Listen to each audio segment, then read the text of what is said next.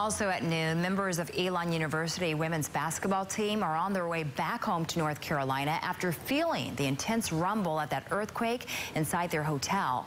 The athletes who warned Rome for an international and cultural learning experience say they were definitely shaken up by the incident. Charlotte Smith, the team's coach, told CNN the entire hotel shook for about 30 seconds, but there was no damage. Smith says everybody is okay. The team is expected to arrive in Charlotte sometime today.